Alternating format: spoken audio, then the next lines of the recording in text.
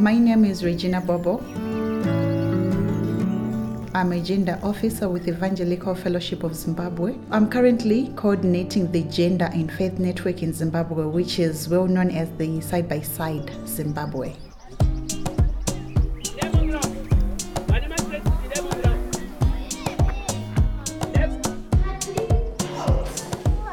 So Side by Side was started with Christian Aid, Zimbabwe Council of Churches in Padari. So they came together and they formed the Gender and Faith Network in Zimbabwe. And now this network has grown to more than 18 organizations. We implemented a project which was called Against Gender-Based Violence in 6 districts of Manicaland.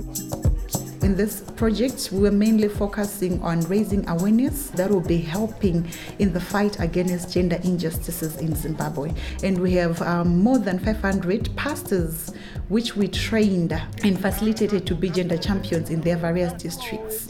And amongst this was a big church which managed to offer temporal safe shelters for survivors of gender-based violence. And this is a huge success on our side, as church is now speaking out against gender-based violence openly, and we have seen churches now using contextual Bible studies within churches to speak and to raise awareness of gender-based violence within churches.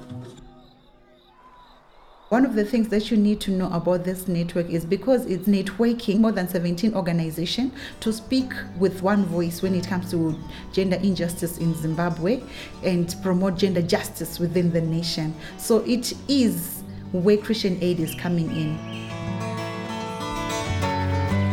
It's the one that makes us meet, come together, discuss the various challenges that we are facing.